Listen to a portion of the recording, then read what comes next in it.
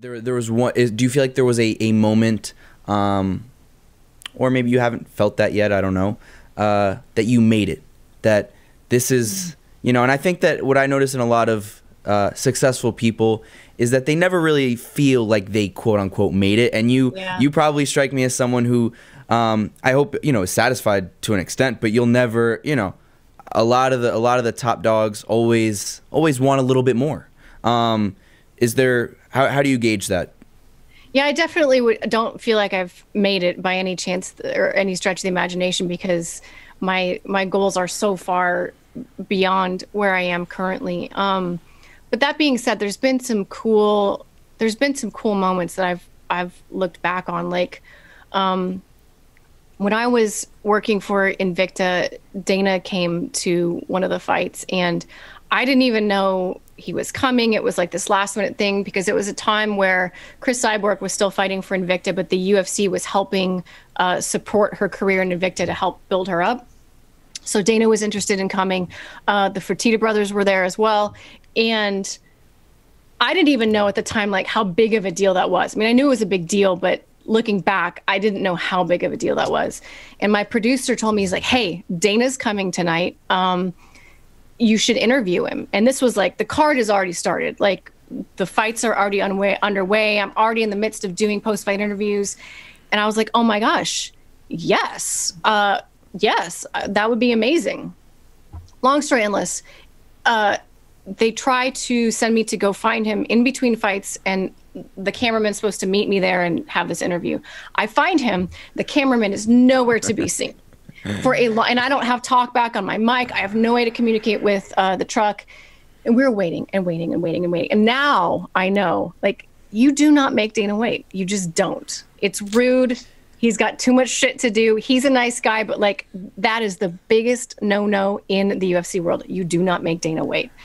I made that poor man wait at least 8 minutes, which is an eternity. Wow. When you're just That's a long time. Oh, how are you? But he was so gracious about it, and gracious to all the fans that were coming up to him. And after that interview, I said to him, I said, I want to work for you one day.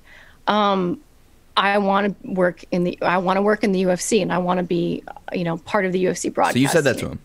I said it right to him. And what's crazy is, like, I really hadn't planned on saying it. I didn't have like this big, I'm going to meet Dana, and then this is going to happen, and then I'm going to say this. Like, what came about?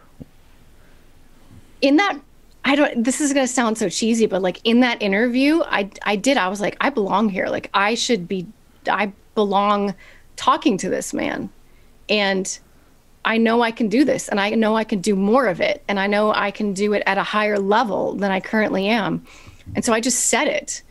And it was kind of brazen of me to say, especially considering I think that was like only my 5th Invicta show. Like, I just started talking on television. I didn't go to school for this, right? And then, nothing happened for a while.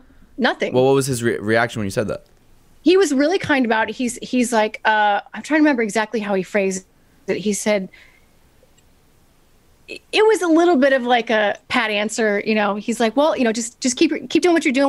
We'll keep an eye on you, or something like that. He was nice about it, but it wasn't like a, yes, I see star potential in you. Come work for me tomorrow. It was not that, at all. But he was super nice about it. And I remember the next time that I interviewed him as a UFC employee, it was when they opened the PI. I was like part of their opening ceremony thing, and they were putting together like a corporate video. And so I interviewed him, and afterwards I was like, do you remember me? And he said, yeah, I do.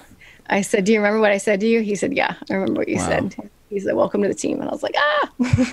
Thank you so much for watching this video. If you haven't done so already, please make sure you like the video, subscribe to the channel, follow me on Instagram at felix.levine. And if you have something to say, please leave a comment.